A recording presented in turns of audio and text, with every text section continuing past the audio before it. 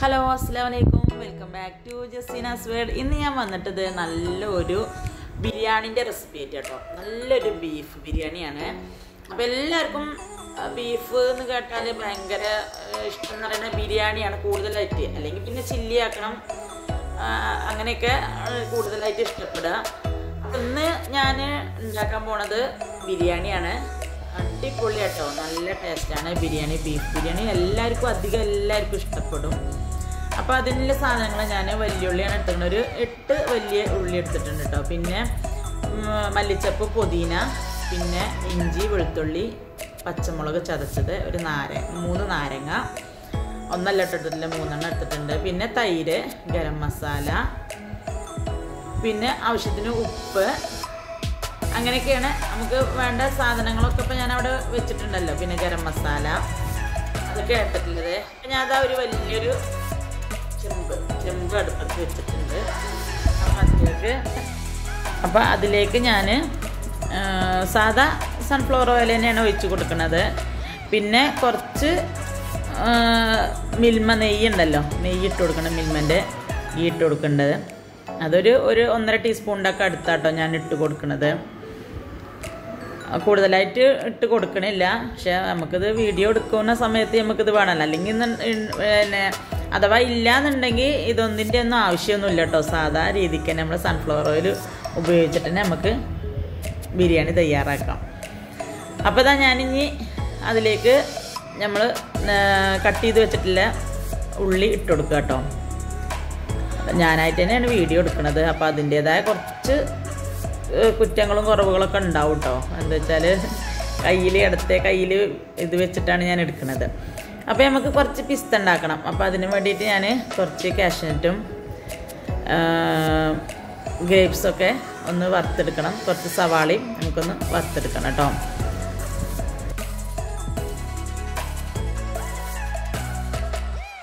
അപ്പോൾ നമ്മൾ ഉള്ളി ഒന്ന് വഴന്ന് വരാൻ വേണ്ടിയിട്ട് കുറച്ച് ഉപ്പിട്ട് കൊടുക്കുന്നുണ്ട് കേട്ടോ. അപ്പോൾ ഉപ്പ് ഇട്ട് കൊടുത്തു. നമുക്കൊന്ന് നല്ലപോലെ ഒന്ന് വഴറ്റി കൊടുക്കാം കേട്ടോ.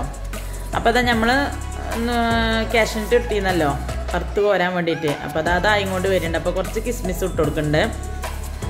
അപ്പോൾ അതായി കഴിഞ്ഞാൽ നമുക്ക് അതൊന്ന് കോരി മാറ്റാം കേട്ടോ.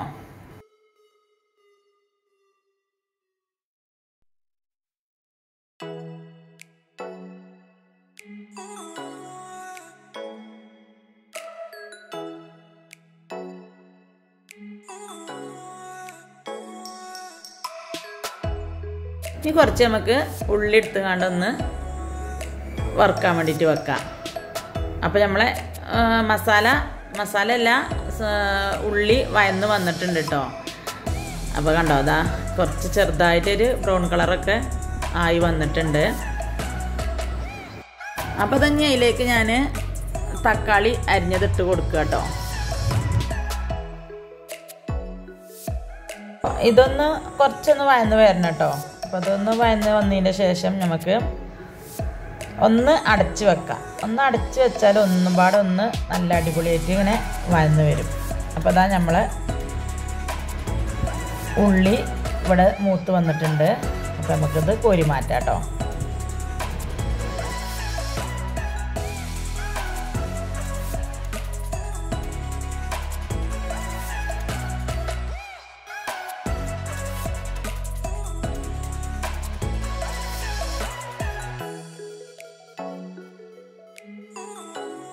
അപ്പോൾ അതാ നമ്മൾ തക്കാളി ഇതിൽ നല്ല പോലെ വയന്ന് വന്നിട്ടുണ്ട്. ഒന്ന് അടച്ച് വെച്ചപ്പോൾ ഒന്നുപാടെ നല്ല പോലെ വയന്ന് വന്നിട്ടുണ്ട്. അപ്പോൾ നമുക്കിതിലേക്ക് ഞാൻ ബിരിയാണി വെക്കുമ്പോൾ കുറച്ച് വെളുത്തുള്ളി കൂടുതലായിട്ട് ഇട്ട് കൊടുക്കുന്നുണ്ട് കേട്ടോ. കൂടുതലായിട്ടൊക്കെ വെളുത്തുള്ളി ഇട്ട് കൊടുക്കുന്നുണ്ട്. അത് ഞാൻ 1 കിലോ ബീഫാണ് എടുത്തിട്ടുള്ളത്. അതിലേക്ക് ഞാൻ ഒരു 4-5 ടീസ്പൂണിൻ്റെ അടുത്ത് വെളുത്തുള്ളി ഇട്ട് കൊടുക്കുന്നുണ്ട്. പിന്നെ എരിവിനനുസരിച്ച് പച്ചമുളക് ഇട്ട് കൊടുക്കുക. ആ പച്ചമുളകിൻ്റെ കാര്യത്തിൽ നമുക്ക് പറയാൻ പറ്റില്ല. എന്താ വെച്ചാൽ പച്ചമുളക് ചിലപ്പോൾ എരിവില്ലതുണ്ടാവും, എരിവില്ലാത്തതുണ്ടാവും. അപ്പോൾ അത് എരിവിനനുസരിച്ച് ഇട്ട് കൊടുക്കാം. പിന്നെ ഇഞ്ചി ഒരു 2 ടീസ്പൂണിൻ്റെ ഒക്കെ അടുത്ത് 2-2.5 ടീസ്പൂണിൻ്റെ അടുത്ത് ഇഞ്ചി ഇട്ട് കൊടുക്കുക കേട്ടോ. വെളുത്തുള്ളിയാണ് കൂടുതൽ ഇട്ട് കൊടുക്കുന്നത്. ഇനി നമുക്കിതിൻ്റെ പച്ചമണം മാറുന്നവരെ ഒന്ന് വഴറ്റി കൊടുക്കാം കേട്ടോ.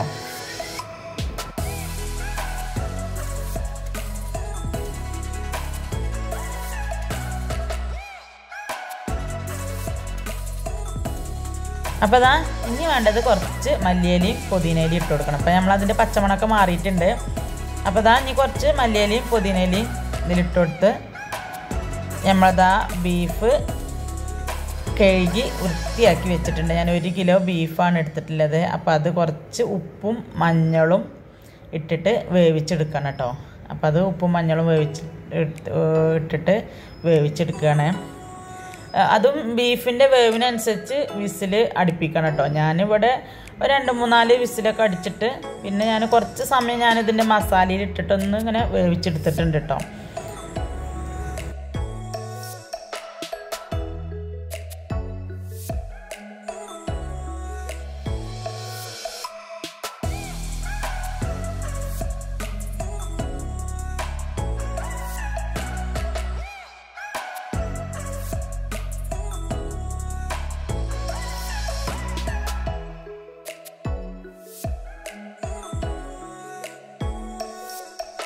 അപ്പോൾ ആ മസാല ആയിട്ടുണ്ട്. അപ്പോൾ ഞാൻ വെള്ളം വെച്ചിരുന്നു അടുപ്പിൽ, മറ്റേ അടുപ്പിൽ വെള്ളം വെച്ചിട്ടുണ്ടായിരുന്നു.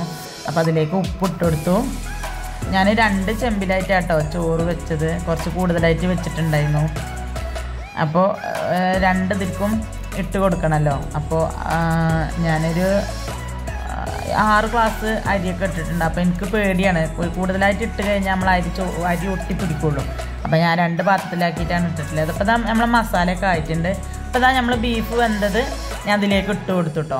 അപ്പോൾ ഇതിൽ കുറച്ച് വെള്ളമുണ്ട്, ഞാൻ പറഞ്ഞില്ലേ, ഈ വെള്ളം കുറച്ചൊന്ന് വറ്റിച്ചെടുക്കണം. അപ്പോൾ ഇത് കുറച്ച് സമയം ഞാനൊന്ന് അടച്ച് വെച്ചങ്ങാണ്ട് വേവിച്ചെടുക്കണം കേട്ടോ അത്. പിന്നെ ഞാനിതാ അരി എടുത്തിട്ടുണ്ട്, സാധാ നമ്മൾ ബിരിയാണി അരി തന്നെയാണ് എടുത്തിട്ടുള്ളത്. അപ്പോൾ അതൊരു 6 ഗ്ലാസ് അരി എടുത്തിട്ടുണ്ട് കേട്ടോ ഞാൻ. അപ്പോൾ അത് നമുക്കൊന്ന് കഴുകി കുറച്ച് സമയം ഒന്ന് വെക്കാം, കൂടുതൽ സമയമൊന്നും വെക്കണ്ട, കുറച്ച് സമയം ഒന്ന് കഴുകി ഇങ്ങോട്ട് വെക്കാം. പിന്നെ ഞാനിത് വെള്ളത്തേക്ക് കുറച്ച് സ്പൈസസ് ഇട്ട് കൊടുക്കുന്നുണ്ട്, പട്ട, ഗ്രാമ്പു, ഏലക്കായ ഒക്കെ ഇട്ട് കൊടുക്കുന്നുണ്ട് കേട്ടോ. അപ്പോൾ അതാ വെള്ളം തിളച്ച് വന്നിട്ടുണ്ട്. ഞാൻ പകുതി അരി ഇതിലിട്ട് കൊടുക്കുന്നുണ്ട് കേട്ടോ. പിന്നെ ബാക്കിയുള്ളത് ചെമ്പിൽ ഇട്ടിട്ടാണ് വേവിച്ചെടുക്കുന്നത്.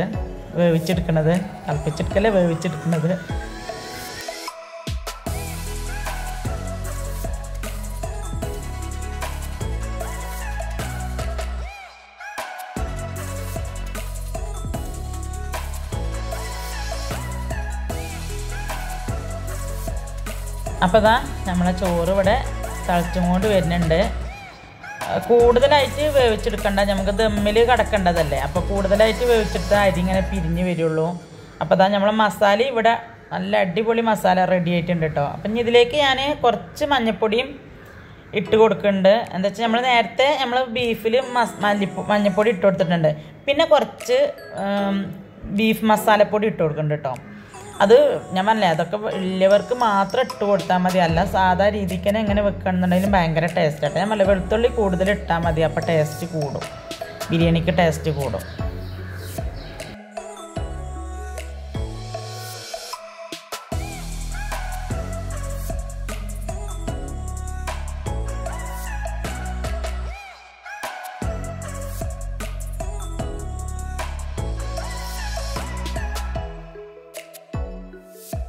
പിന്നെ അതാ ഇനി കുരുമുളക് ഇട്ട് കൊടുക്കണം. കുറച്ച് ഒരു ടീസ്പൂൺ 1.5 ടീസ്പൂണിൻ്റെ ഒക്കെ അടുത്ത് കുരുമുളക് ഇട്ട് കൊടുക്കുന്നുണ്ട് കേട്ടോ. കുരുമുളക് ഇട്ട് കൊടുക്കണം, പിന്നെ ഗരം മസാല ഇട്ട് കൊടുക്കണം. അപ്പോൾ ഞാനതാ കുരുമുളക് ഇട്ട് കൊടുത്തു. ഒരു 1.5 ടീസ്പൂണാണ് കുരുമുളക് ഇട്ട് കൊടുത്തിട്ടുള്ളത്.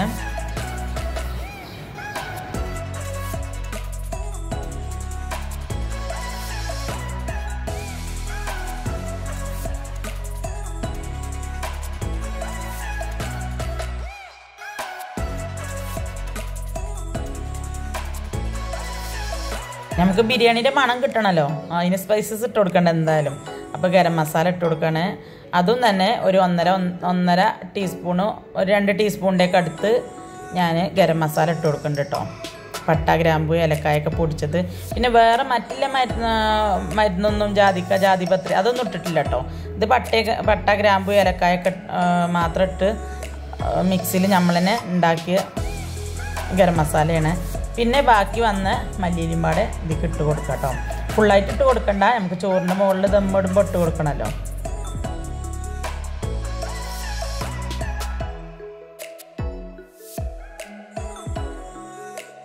പിന്നെ അതാ തൈര് ഒഴിച്ച് കൊടുക്കണം. ഒരു പാക്കറ്റിൻ്റെ ഒരു കാ ഭാഗമല്ല, അതിലും കൂടുതൽ ഒരു അര ഭാഗമല്ലേനും അത്രക്കും ഞാൻ തൈര് ഒഴിച്ച് കൊടുത്തിട്ടുണ്ട് കേട്ടോ.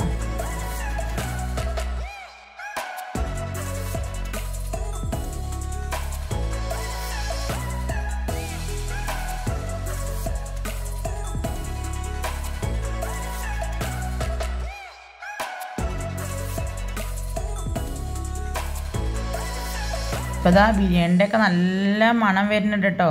നല്ല അടിപൊളി ടേസ്റ്റാണ്, ബീഫല്ലേ. അപ്പോൾ ഇതാ നമുക്ക് റൈസ് വേവിച്ചിട്ടുണ്ട്, അത് നമുക്ക് ഇതിൻ്റെ മുകളിൽ ഇട്ട് കൊടുക്കാം കേട്ടോ. ഇനി വേണമെന്നുണ്ടെങ്കിൽ ലെയറായിട്ട് കൊടുക്കുക ചെയ്യുക. പക്ഷേ ഞങ്ങളിങ്ങനെ തന്നെയാണ്, ഞങ്ങൾ ഈ ഭാഗത്തൊക്കെ ഇങ്ങനെ തന്നെയാണ് കൂടുതലായിട്ട് ദം ചെയ്യാറുള്ളത്. അടിയിൽ മാത്രം ബീഫ് ഇട്ടിട്ട് അതിൻ്റെ മുകളിൽ റൈസ് ഇട്ട് കൊടുക്കൽ തന്നെ ചെയ്യൽ കേട്ടോ.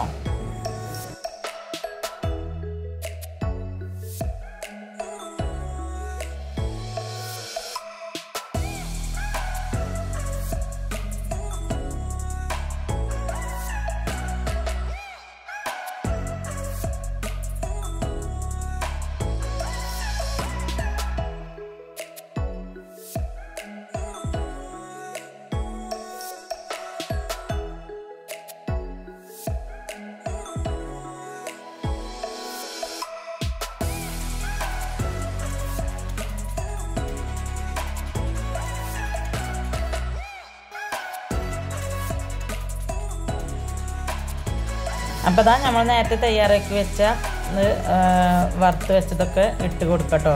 കാഷ്നട്ടും കിസ്മിസൊക്കെ ഇട്ട് കൊടുക്കണം. കുറച്ച് മാത്രം നമുക്ക് മാറ്റി വെക്കണം കേട്ടോ, നമുക്ക് ഡെക്കറേറ്റ് ചെയ്യാൻ വേണ്ടിയിട്ട്. കുറച്ച് മല്ലിയിലയും പിന്നെ കുറച്ച് നെയ്യും ഇതിൻ്റെ മുകളിൽ ഒരു ടീസ്പൂണിൻ്റെ അടുത്ത് നെയ്യ് ഇട്ട് കൊടുക്കണം കേട്ടോ. അപ്പോൾ നമ്മൾ അടിപൊളി ബിരിയാണി ഇവിടെ റെഡി ആയിട്ടുണ്ട്. നമുക്കിതൊന്ന് ദം ചെയ്തെടുക്കണം.